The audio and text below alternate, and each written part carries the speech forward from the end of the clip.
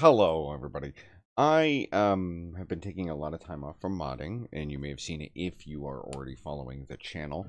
There are some projects and tutorials that are left unfinished right now, and I do have an intention of getting back to those and finishing them for you.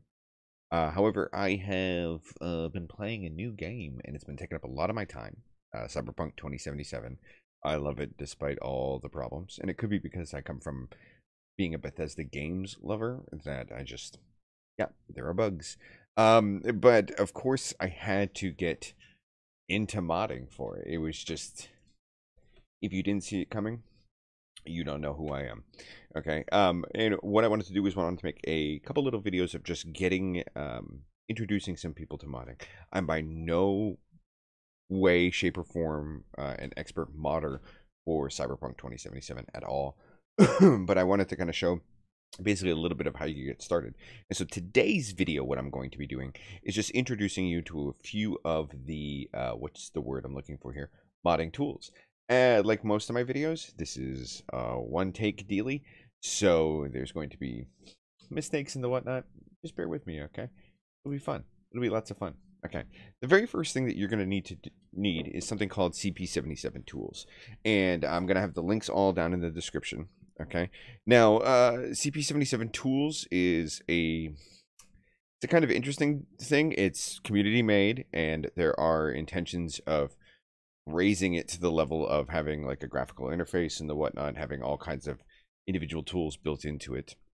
But all you want to do is just find the most recent version of it and go ahead and download that release.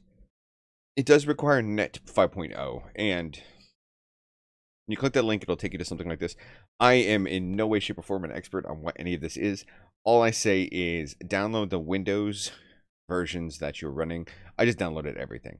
So I don't know anybody who plays games on x86 infrastructure or whatever, but so I just downloaded the x64 version installers for everything here for 5.0.2. So the SDK, which I don't think I need, the ASP.NET Core runtime, which I actually don't think I need, the Net Desktop runtime, which I think is the only thing I actually need, and the runtime. So just download those, install them. It's relatively straightforward. And with this bad boy, installing it is literally just finding a directory, unzipping everything into it, and then finding the DLL that's in your Cyberpunk install folder and moving that DLL, well, copying that DLL to the folder. That's all there is to it. Okay. Now, for what I'm going to be showing you guys, the major tool that I'm going to be using is find any hex editor.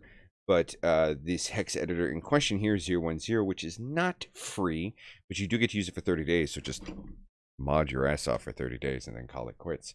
The reason why this one's nice is someone in the community has written this BT, which is a binary transform, which converts the hex into sort of like a readable breakdown of like what different things are. Okay, again, installing this is fairly straightforward.